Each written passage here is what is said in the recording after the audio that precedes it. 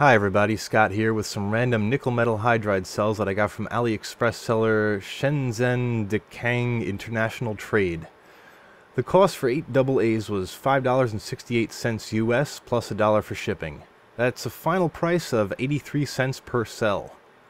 And that's an incredible deal. Almost too good to be true, in fact. By comparison, the last time I ordered a pack of highly regarded Panasonic Eneloop batteries from Amazon, they were $2.82 per cell. That's $2 more expensive than these generic Chinese models.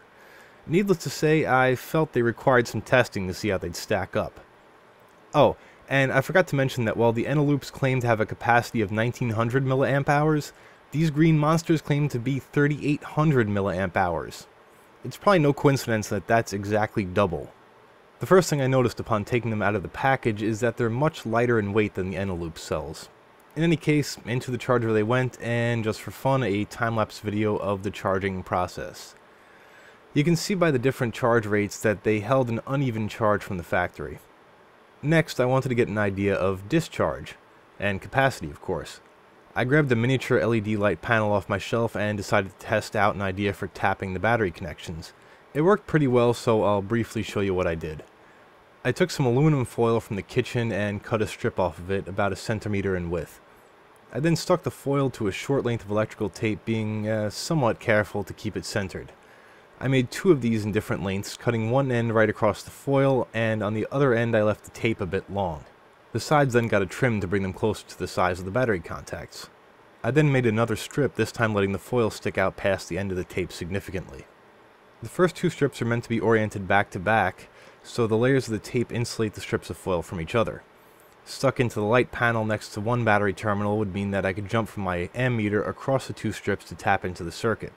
The other strip with the exposed foil at the end would tap the other battery terminal so that another multimeter could be connected across the entire battery. This allowed me to leave the light lying flat on its back so that it would be visible to the camera alongside the meters. I knew something was wrong immediately after I powered up the light. The 4 Chinese cells were supplying 5.32 volts or 1.33 volts per cell. When the load was connected, voltage sagged rapidly to 4.86 volts, that's about 1.2 volts per cell, and tumbled down from there quickly. Let's compare the Eneloops in the same arrangement. You'll see that they provided 5.33 volts, which is 1.33 volts each, just like the Chinese cells, but only sagged to 5.24 volts or 1.31 volts each under load. I have to note here that the current reading on the smaller meter is wrong for the Eneloops. When inserting the last Eneloop cell, I abraded the aluminum foil and tape on my test connections so that there was some continuity between the 2 bits of foil. I did confirm later that the light was drawing the same amperage from the Eneloops as it was with the Chinese cells. Here's a bit of video showing the discharge of the Chinese cells versus the Eneloops. Again, the ammeter on the right is not accurate, but the one on the left is giving a good read, and it's showing that the light is drawing about 1 amp to start. This test probably isn't ideal because 1 amp is a lot for AA sized NiMH cells. However, I didn't want the test to run forever, and I figured it's as good a time as any to stress these suspicious lime green guys. To keep this from becoming ultra boring, the rest of it is a time lapse with 1 frame every 5 seconds, which equates to 120 times normal speed. And oh, well, the random cells have already died. Okay, they're not completely dead because as you can see the light is still lit. However, I didn't want to overly discharge either set of cells, so I ended the test around the 3 volt mark, which is about 750 millivolts per cell. I'll consider that the point of death for purposes of testing. So, the cells from Alibaba Express only ran the light for a bit over 20 minutes, but the Eneloops could probably give a certain bunny rabbit a run for its money.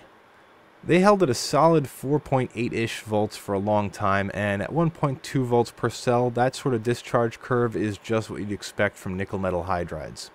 Of course, they did die eventually, but only when they reached the 109-minute mark. Because the light draws an amp at the nominal voltage of 4.8, that means the cells gave roughly 1800 mAh, very close to their quoted spec of 1900 mAh. The random cells?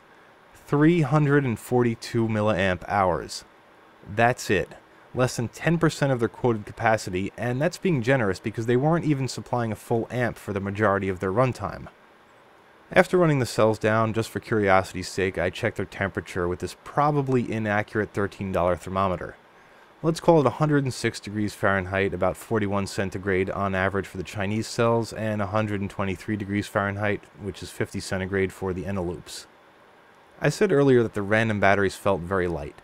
Too light. After all, the more nickel and hydrides in the cell, the more energy it will hold and the more it will weigh. So here's how it measures up. 4 of the green cells weighed in at 55 grams or 13.75 grams each. That's a hair under half an ounce for my fellow Americans. Is that bad or good? Well, who the hell knows, but it's only fair to once again bring in the Eneloops. 105 grams, which is 26.25 grams each, 0.935 ounces. So let's review. The Eneloops cost about 3 times as much as these generic pieces of crap, but they store about 5 times the energy and weigh nearly twice as much. So it's pretty clear that when comparing these two products, the Eneloops are a much better value for money. They also provide a more stable voltage and look a lot nicer to boot. And it shows that either the random green cells are really inefficient, or they're not actually nickel metal hydride cells at all. The random off-brand manufacturer is clearly lying about their specification of 3800 mAh. I believe it's not even theoretically possible to cram that kind of energy density into a AA size package using NiMH technology, and the seller's quite obvious photoshopping of the product photos adds a level of shame to this whole thing that is really deplorable. On the other hand, the Eneloops appear to come in right around their specified 1.9 amp hour capacity. Now, my testing undoubtedly did not mirror whatever they used to come up with their spec, but it's quite obvious that they're not a scam in any way. I didn't make this video as a review or an endorsement of Panasonic's batteries. There are undoubtedly tons of great NiMH cells out there, probably some of which could match the Eneloops for quality and maybe even beat them on price. But this really goes to show the merit of the old adage that you get what you pay for. Well, that's it for this Let's Open quick video. If you have any ideas for arbitrary and crappy AliExpress products that you'd like to see me review, please let me know in the comments, either here or on my blog at s.co.tt. And of course, thanks for watching.